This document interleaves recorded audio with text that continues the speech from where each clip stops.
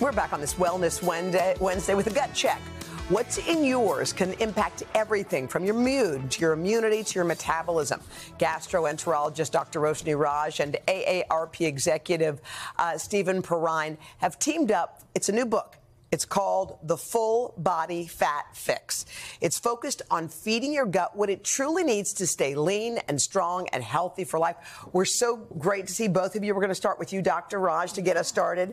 So let's start with it. We hear more and more about gut health and how important it is. Describe why. Yeah, exactly. So this is really the decade of the gut, I would say. And the reason is when we talk about our gut, we're really talking about these trillions of bacteria and other organisms that live inside our intestines. We call it the microbiome. We have over 5 pounds of microbes sitting there. Oh, wow. And the interesting thing is they actually have an impact throughout our entire body, so much so that we call the gut the second brain. It really is command central for everything. It works with your hormones, with your immune system. It can certainly impact inflammation, and that's why it's so important to keep your gut in check. Okay, well, let's talk about what does happen. If your gut is not right, what happens? Okay, so if those bacteria that we just talked about are out of whack or imbalanced, that can actually trigger inflammation. And that inflammation is not just in your digestive tract, it actually is inflammation throughout your body. And we know inflammation is really the root of all evils. It's linked to obesity, heart disease, even things like Alzheimer's and dementia, certainly mental health issues.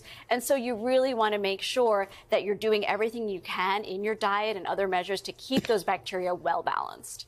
Let's find out about our diet. Yes. Sure. Hello, Stephen. How are you? Congratulations on the book. Thank you so much. I'm so happy that you're here. So a lot of people, when they think about weight gain, they're like, it's calories in, calories out. I've heard it a million times. Doesn't matter what the calories are. Right. Is that an accurate statement? That's not at all accurate. Oh, come on. You know, we're told that obesity is a disease. A better way to think about it is obesity is a symptom of a larger disease, and that is inflammation, chronic inflammation. So when we eat a lot of ultra-processed foods, which is now 60% of the calories in the American diet, what's happening, I like to call them pre-digested foods, right? Because those foods are stripped of their fiber. They're digested by us right up here, high in the gut, in the stomach, and they never make it down to our microbiome.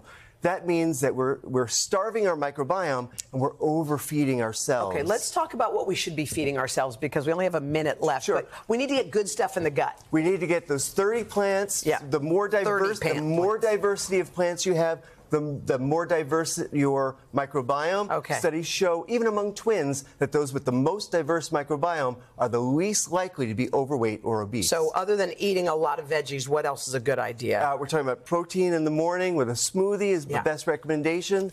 And don't starve yourself. Make sure you're having snacks and meals throughout the day. We got it. By the way, the book's amazing. It's got everything you need. You can do it in 7 days. Fix that gut. That's your, that's your other nerve center. Find out on our website. Hey, thanks for watching. Don't miss the Today Show every weekday at 11 a.m. Eastern, 8 Pacific on our streaming channel, Today All Day. To watch, head to today.com/allday or click the link right here.